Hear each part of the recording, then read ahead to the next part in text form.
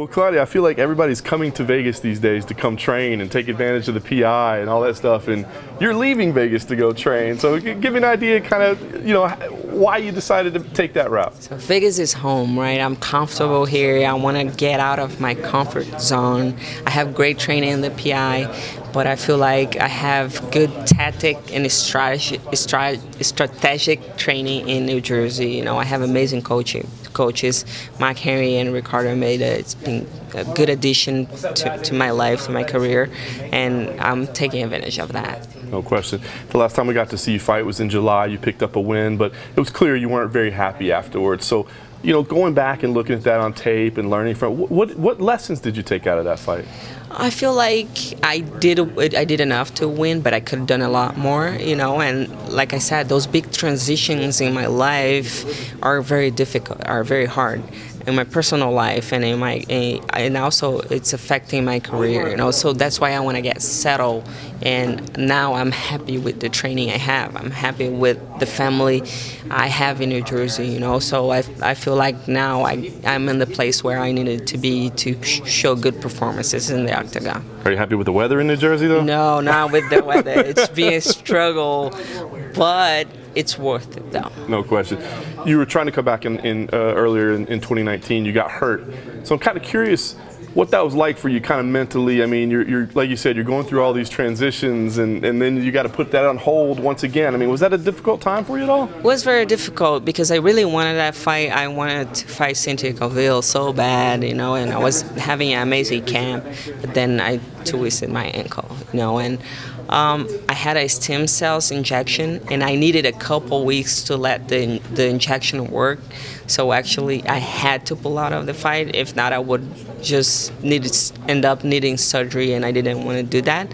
So once the 4 weeks, once I gave my ankle 4 weeks, I was ready to go again, and I had to book. I was like, I told the UFC, I'm ready to book a fight again, and then they gave me Alexa Grasso, which I'm happy with. I was going to ask you. I mean, Alexa is a popular figure. Have you followed her career? I mean, have you watched her development in the UFC? Yeah, I've been watching her. She's becoming a better fighter. Every fight she shows better skills, good heart, and good cardio as well. But I fought the best strikers in this game, in this division. I fought Joanna. I fought Jessica Andrade, which is no joke. I fought the best fighters in that division, There is nothing that Alexa is going to show me that I didn't see. So I'm ready for her. I feel like I'm a more well-rounded fighter. I got the MMA game set up, and I feel good about that. Let's say stylistically, when a fight like that comes out, I mean, you said you faced all these great strikers, but you got to think she's probably a better striker than you are. But on the other hand, you're definitely going to be a better grappler than she is, right? So, I mean, when you have these type of matchups, do you feel like I'm at a disadvantage on the feet, or do you think, boy, I sure am at a big advantage on the ground? Yeah, I feel like I'm a way better grappler than she is, and she's a good boxer. She has stand-up technique. It's very clean, and I like the way she fights, but I feel like I have the game to beat her. Yeah. Does any part of you get excited about the fact that maybe going in there and just throwing down on the feet and seeing how you match up there? Or do you feel like fighting smart might be the way to go? I be fighting smarter now.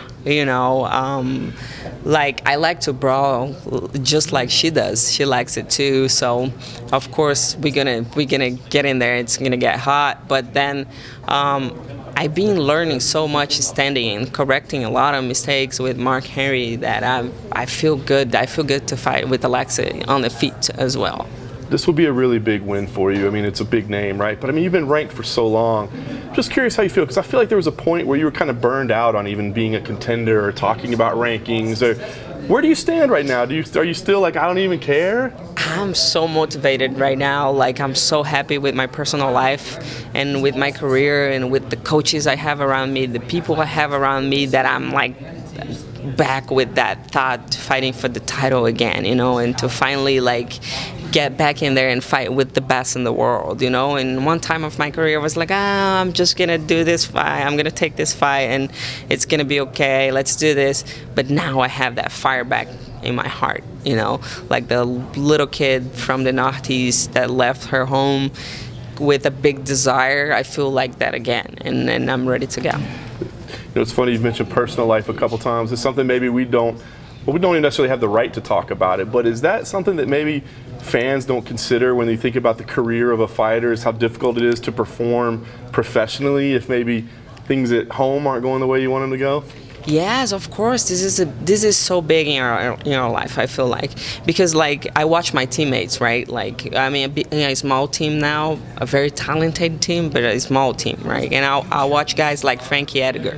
He finishes training and he goes back to his family, his wife, his kids, and you know. And Eddie Alvarez, the same thing. They go back home to their family to be loved. I go back home for nobody. I'm by myself in New Jersey, in America. I moved here 3 years ago by myself, trying to figure out what's up with that thing, you know. And it's pretty damn hard, you know. People don't realize how hard it is, and it's a big transition, you know. So calm down, let me work on the things I have to work on, you know. And I wake up every day, nobody have to tell me anything. Hey, Claudia, you got to train more. No, people have to tell me that I got to train less, because I'm always working, you know. But things takes time, and people have to be patient about it. And it seems like you're in a good place now, so I'm curious. I mean, where do you feel like is your career is going? Because I think of you as this veteran, but you're still pretty young. I mean, for all that you've done in the sport, you're still pretty young. So where do you feel like you're at in your career? So I'm 31 years old. I'm experienced. You know, I faced the best of the best in this game. My fight was actually the first ever strawweight fight in the UFC. You know, I'm a pioneer in the sport. I am fighting MMA since women was not in the UFC.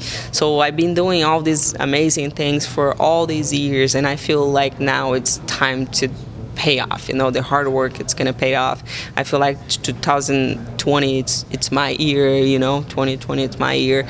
I'm motivated. I feel ready to go. I have the right people around me, the right coaches, and let's go.